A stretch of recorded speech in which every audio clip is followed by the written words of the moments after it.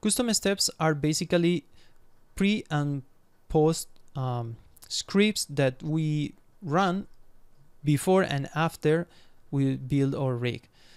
We will not cover this on this tutorial because it's something a bit more advanced and you need to know Python, and sadly the duration of and the goals of this tutorial doesn't cover that part, but we will see it on the future tutorials.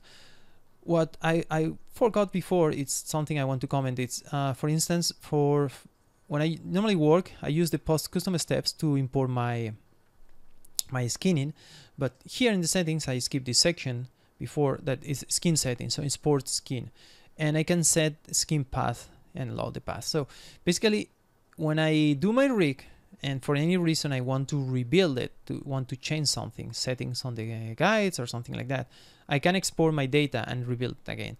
In here the most simple way to export the data is the skinning, so I can export the skin, and when I build again I can import it. So I use this export the skin option here.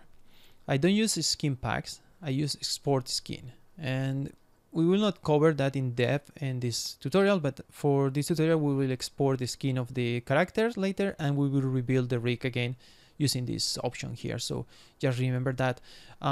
We have other tutorials on a YouTube channel that you can check also how to use skin packs and so on, but for the moment, for the goal of this tutorial, we just keep it very, very simple.